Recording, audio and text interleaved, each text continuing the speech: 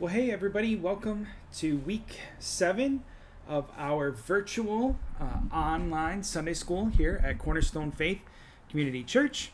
Pastor Jeremy here with you, and I'm very excited to talk to you a little bit about what happens in the book of Exodus, chapter 16 this week. The book of Exodus is the second book in the Bible, so Genesis and then Exodus. It's the second book in the Bible, and in chapter 16, we hear about how God has provided for his people. He's provided food. He provides two very interesting kinds of food. He provides manna, which is a sort of bread. It's a kind of bread. It's a little bit like a flatbread, if you've ever heard somebody talk about flatbread, or almost like a pizza crust. And then he provides a bird called quail, which is kind of like chicken, like a really small chicken. So why does God have to provide food for the people? Well, the people of God are called Israelites because the land that God had given to them, after he led them through this really long walk through the desert, the land that he gave them was called Israel. So we call these people Israelites. Now, Israel means God fought for them, meaning that in the Hebrew language, this was their way of remembering that God had brought them here. God had made it possible for the Israelites to come and live in this new land called Israel. What's interesting about this, though, is that name, God fought for them, God gave it to them to remind them that he loved them so much. He wanted them to remember all the time that he loved them so much that he fought for them. Well, unfortunately, one of the things that Israel does absolutely best,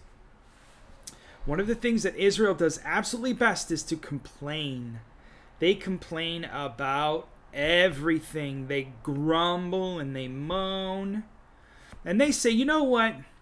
This walking through the desert is really terrible. We don't like this at all. It would have been so much better if we had just stayed in that place we lived before called Egypt, and we would have continued to serve that really mean king called Pharaoh. Well, one day, while they are walking in the desert, the Israelites come up to Moses and they say, "Hey, Moses, we are hungry. There's nothing for us to eat here. We need food. We're going to starve to death."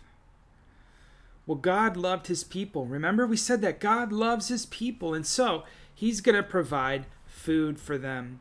God told Moses these words in chapter 16. He said, "I will cause food to fall like rain from the sky."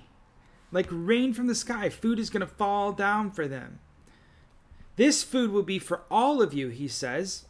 "Every day you will go out and you will gather what you need for that day.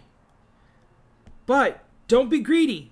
Only take what you need for that day. And the next day, I'll give you more food in the same way." Well, that's just what happened. God miraculously made this bread appear for them called manna. And then he miraculously made these birds appear called quail. And that word manna, it actually means God's gift, because this was God's gift of food given to the Israelites. So what's really awesome about this is God always provides exactly what we need, exactly when we need it. There's no need to complain. There's no need to groan. Just ask God to give you what you need, and as long as it's something that's good for you, he will give it to you. He'll make sure that you have all that you need.